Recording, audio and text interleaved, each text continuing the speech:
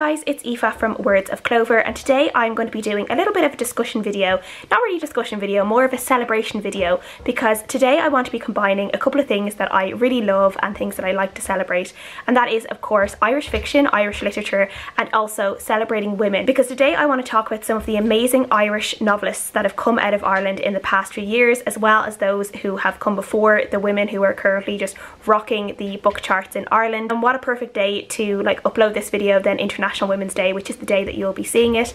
And yeah, I just wanted to take a moment, take a video, a few minutes, a couple of minutes, who knows, 10, 12, 15 minutes, and celebrate the amazing Irish women who are just coming out with these amazing works of fiction. I really do think that the Irish literature in general, we've always been really well known for, some amazing writers when it comes from, James Joyce, Oscar Wilde and Bram Stoker. Then you have W.B. Yeats, Seamus Heaney, some amazing poets. But I really do think that in the past few years, now I am completely biased obviously, but I really do think that the voice of the Irish female novelist has become so strong and so powerful.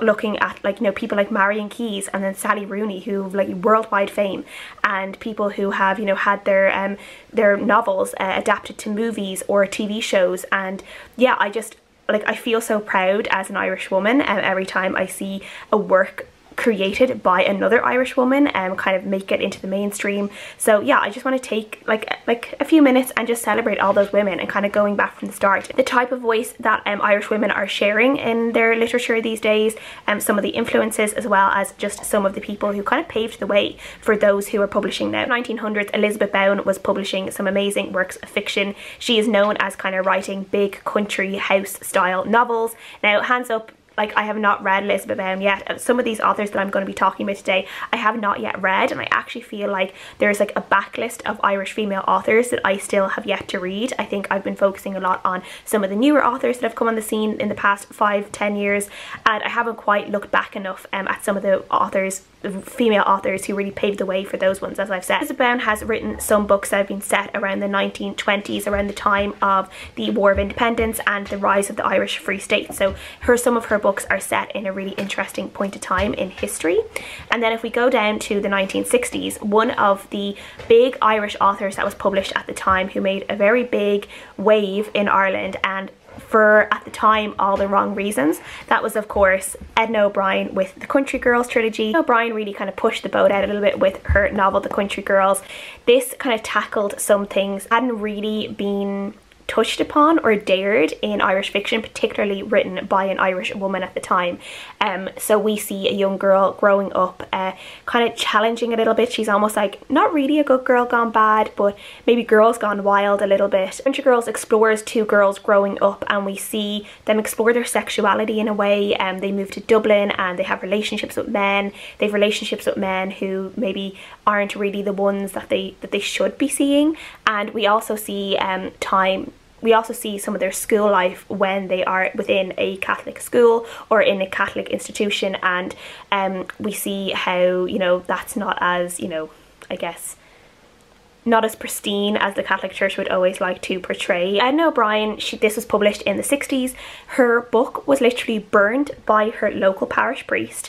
It was banned in Ireland, and she was practically banished from Ireland as well for writing this book. But she kept going, and she obviously published the whole trilogy, and now it is a really well-known book. It is a much loved book, and Edna O'Brien has kept going. She has published more works, but this is definitely one of the ones that really, really sealed the type of voice that she has. It's a little bit, a little bit sexy, a little bit dark. There's humor in it, and she's really, she's really paving the way. She knew what she was doing when she wrote this book. She knew she was going to be, ruffling a few feathers, if you will, and she kept going with it. And I really do think that if it wasn't for Edna O'Brien and kind of what she tried to do with this book, and the leaps she took by daring to write this book and daring to publish it, like, who knows, like, I'm sure there would have been people who would have come afterwards who would have made like a bigger impact as well.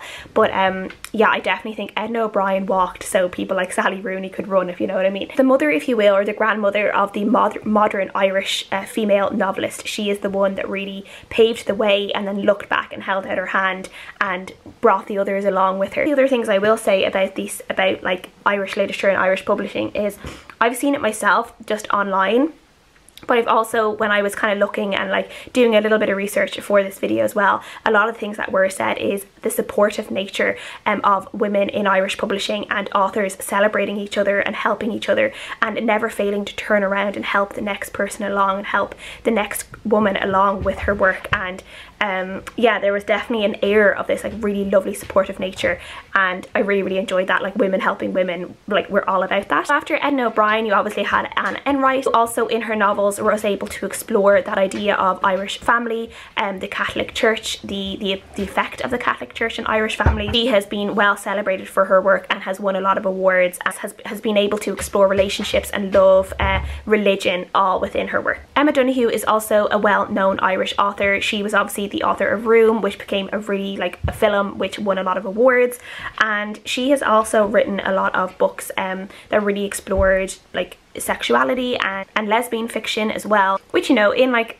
the 90s, early 2000s in Ireland, like it still was something that you might not see as often as you do now. One of the things I love about Emma Donoghue as well is I feel like she can just turn to any genre and make an amazing story. I think that's a really like a skill that some authors don't have. They kind of have to stick with the genre that they are known for. Like it would be a little bit strange if we suddenly saw Sally Rooney turn to historical fiction or turn to a slightly more fantasy-esque setting. Maybe she could do it, I'm not sure, but it would definitely be odd, and it would be maybe even a little bit disconcerting for her, you know, really beloved fans to suddenly be reading a different type of genre. Where with Emma Donoghue, I feel like she can just do anything. She can write contemporary fiction, she can write historical fiction really well. She has dabbled with kind of more fantasy-esque fiction and fairy tale retellings with her short story collection Kissing the Witch. She can really like just do it all, in my opinion. I just love Emma Donoghue, and I just really love the way she explores a lot of themes in her novels, especially around as I said, relationships, women relationships. I really enjoyed that. And you can never talk about Irish female authors without mentioning who I kind of would think would be the queen of Irish bookland, is definitely Marian Keyes. I would bet money on it that you could not walk into a majority of Irish households and not have a Marian Keyes book on the shelves somewhere. Even if like no one in the house reads, I'm sure there's a Marian Keyes book somewhere. It's just one of those. It feels like it has to be like a staple, along with like the Lyons or Barry's tea. I don't know where people fall in that category. Along with the Lyons or Barry's tea, the Brennan's bread, like a Marian Keyes book has to be up there as well. It is an Irish staple. It's a true Irishism is having a bit of a Marian Keyes book. Obviously, as I said, she is extremely popular both in Ireland, in the UK, and more worldwide. And I feel like Marian Keyes' writing and her books, her novels, her characters have really grown with her in her career as an author. We've seen her tackle so many different things that have affected her own life and things that she has just explored within novels.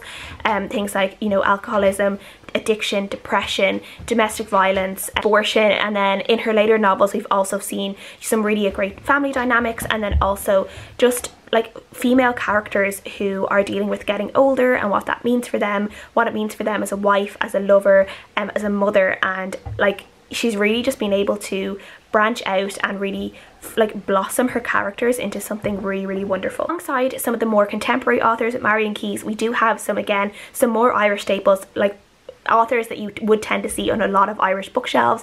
People like Cathy Kelly, Patricia Scanlon, Celia Hearn, there are so many. Crime is also, I feel, a genre where Irish women are really showing that they can do really well. One of my favourites has to be Liz Nugent, who has come out with some amazing books over the past few years, such as Skin Deep and Lying in Wait. Liz is the master at creating these really dark, like psychologically like chilling characters that are twisted in ways that are very mundane, in ways that like you don't really see. Like it's not really, you know, these people going around with like knives and murdering and killing people in the street. Like these are people who are just really in their own ways deep down are just really twisted and really dark. And are very, very morally grey characters, and they are just so fascinating to follow. And I just love anytime Liz Nugent has a new book out, I just cannot wait until I open that first page and see the type of character we are following and seeing what she creates, because she's just so good at those twisty characters. While Tana French is looking at, you know, some of the crimes in Dublin, obviously Dublin Murder, they are based in Dublin.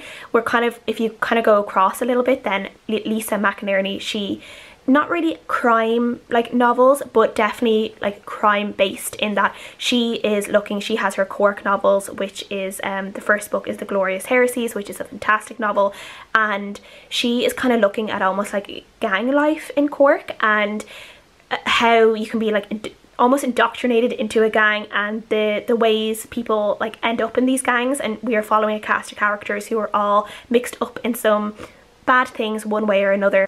And I really love the way Lisa, like her writing is just absolutely beautiful. Like, there were a couple of things that I highlighted when I read The Glorious Heresies. I think she is just a wonderful writer, and also when it comes to that gritty gang violence and how scary it can be to just like be sucked into that kind of crime and that kind of gang and not know how to get out, and especially if, you know, you are in a situation where you're in an environment where everyone else is doing this, how do you get out? We also come to kind of the more modern contemporary authors, people like Sally Rooney, who, you know, is probably one of the most well-known Irish female authors at this time because of the, you know, the wild success of her novel Normal People.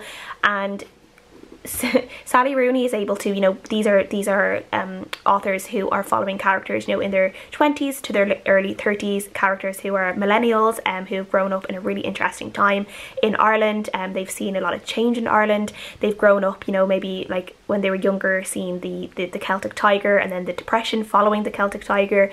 Then also characters who have seen, you know, gay marriage legalised in Ireland, as well as repeal the 8th and the abortion referendum. People who were very, you know, a generation who were very loudly, you know, marching for their rights, for both the rights to marry whoever you wanted and then the rights to your own body. And I think this creates both an author and then characters who are all really compelling and really relatable in a lot of ways for, again, Irish millennials, young Irish people who are reading these books. Like, there's a lot of times in Sally Rooney's novels where if I don't like directly relate to the people, I definitely know people who are very much like them, even if they do sometimes seem a little bit stuck up and like insufferable in their own ways. And I also think they are really good at, Sally Rooney in particular is really good at creating characters who are just terrible at communication, and I think there are still a lot of people who are really bad at that, like people who, you know, will always text someone and like not pick up a phone call and be like literally anxious about like ringing anyone. Like, these are the people in Sally Rooney's novels who are like afraid to make a phone call and are just really bad at communicating. We also see this with Nisha Dolan's Exciting Times, and we see again sexuality being explored here with an openly bisexual character. And then also things like Megan Nolan's Acts of Desperation. We'll see a really strong Irish voice coming out in YA books as well. So we have Deirdre Sullivan, who has written things, a lot of like different stories. Perfectly Preventable Death is one of them. And then Sarah Marie Griffin, who has written Other Words for Smoke. So some of these authors are also really good at bringing in these really strong female characters as well, who are openly talking about some of the things that are happening in Ireland, the things that have happened in Ireland. Again, I feel like in Irish literature we are seeing, particularly with female authors, we are seeing the change of Ireland being discussed a lot. Things like the mother and baby homes, and how people talk about that now and aren't afraid. It's not something that is being like kept in the dark anymore. People are talking about it. People are talking about the injustice of it, and I see this being brought up a lot in different forms in Irish novels now. That shame and the stigma that happened because of the Catholic Church, and we're seeing like a whole new like wave of Irish authors who aren't afraid of the Catholic Church anymore. When you think about when Edna O'Brien was publishing her books and the Catholic Church was trying to ban it because girls were having sex in it. We're having books where like teenage characters can openly talk about the mother and baby homes.